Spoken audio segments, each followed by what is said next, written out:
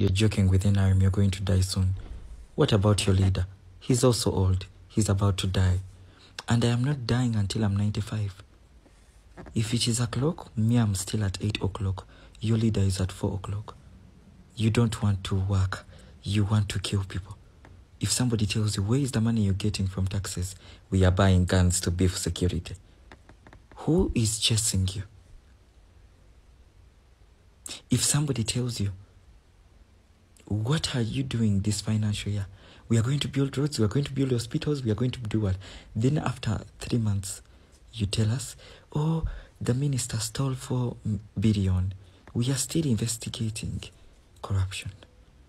When somebody talks about the corruption you want to kill, who are you killing? Would you kill this whole Uganda and you finish us? Why don't you go back and kill your parents? And you NRM people are being supported by the Bahima. We shall outcast that tribe if they don't stop their barbaric behavior. You're here threatening me. Are you the one who gave me this life that I'm in just because I've talked about you? You don't want to work. You don't want to be talked about. Who are you going to give headache? You motherfuckers. And for this case, I'm going to frustrate many of you. Before you frustrate me, I will frustrate you and your grandfather.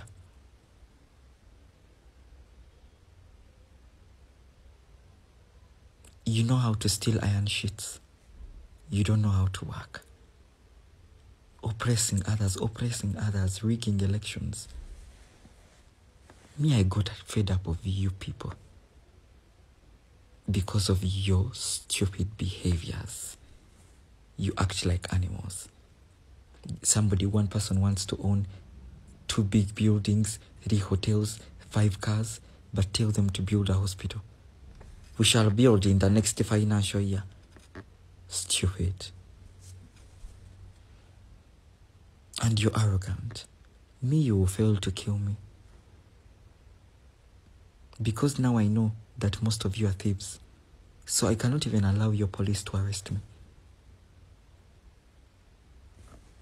I will die with someone. Obulwadde nga mukenenya bubakwata olw'okubanga mulya ebisolo bye bakozesezza mu ssaddaaka. Ebisolo bye bakozesezza mu ssaddaaka bibaleetera obulwadde. Ente gye bakozesezza ne bagyeyambulirako ebisaddaaka ne bagitwala mu lufula ne mugirya mufuna obulwadde. N'okenena bwonna bw'oti babira bakusaddaakidde ogwo omuzimu ogw'obwo obulwadde ne gukukenena nga mukenenya. Eyo gye bayita saddaaka eyaawo bakatunda b'endwadde. Bamusaddaakira ennyama ne bagibwala ne mugirya ne musooka mukenena oba ne mufuna tetanasi. Obulwadde bwonna obukwatagana n'omusaayi. Amata ag'oku fresh diary bikimu gendereze. Amata g'otalabe nga bakama togeza n'oganywa mukwano. Amata agasinga nago ga saddaaka. Leero embizi ezo bazisindikamu emizimu. Kivula pig farm esinga obunene bagita naluba. Buli family ekeberenga emirambo gyayo. Omuntu yenna akubiddwa essasi n'afa tokkiriza poliisi kumukolako postmortem. Bamukuwa omwetwalire waka omuziike. Mumanya abaana b'enzikiza, abaana ab'ebisiikirize. Temubamanyi? Be baana abasaddaaka abantu. Be baana abakozesa emibiri gy'abantu mu ssaddaaka ez'obulogo. Kakiringa tugeze omuntu ani gwe musinga okutya waneeno Museveni yeesiga amasavu g'abantu mu face.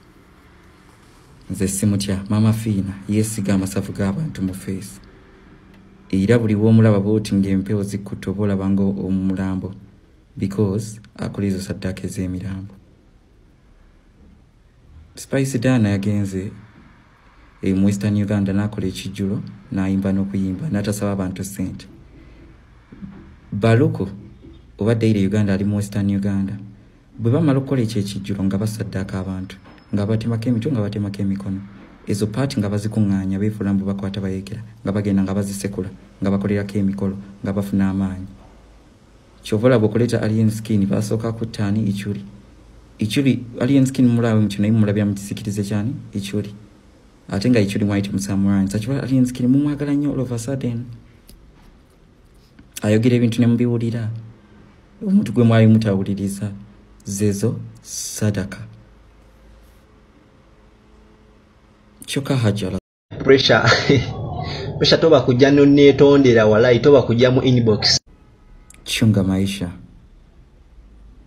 negendereza nnyo just be careful ayimba biki ebyo ebiyimboloza biraga watatuuka mu Desemba ale ni sikini yonna gy'oli njagala okulabula towetwala nti oli wanjawulo fate wano tuludde onyo olina fala nnyo ne mu kibuga ate tolina siteboni taddugala nkwawa siteboni tayambala bigatto bivundu nkuleetedde n'akasawo gwe kapere nali naye kweni byesi ne mugamba muganda wange genda onaabe osenye owunyenga abayimbi ayagala livinga bulamu bwa Bobi Wine obwedda ate nga ne Bobi Wine yabukola ki tetukyasobola kukkiriza violence tujja kunafuye era ngenda ku TV nkunafuye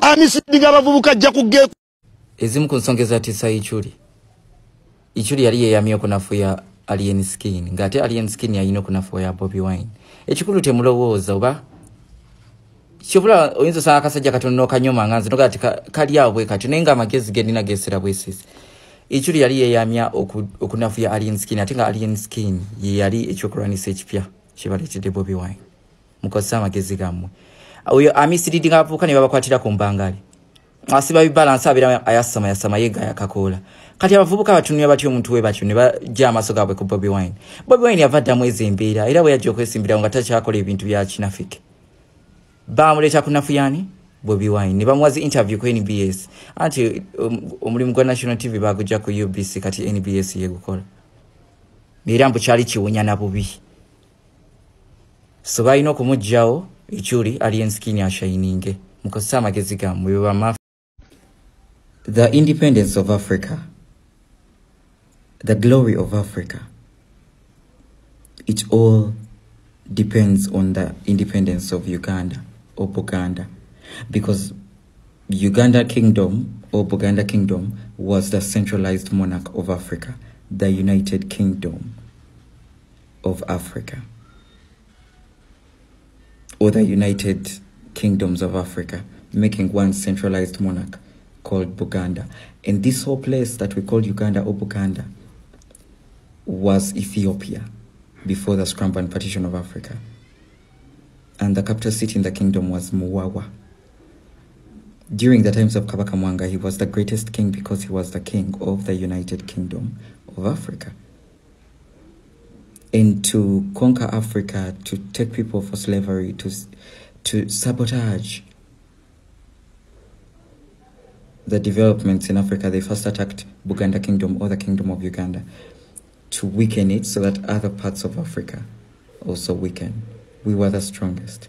That glory has to come back. It's not wrong to take back what is ours. That is the history, and you were never taught in school that Ethiopia. And this, where we are, was the centralized kingdom, centralized monarch. And you abandoned your ancestors or your traditional ways of worshipping God. We have to bring back that glory.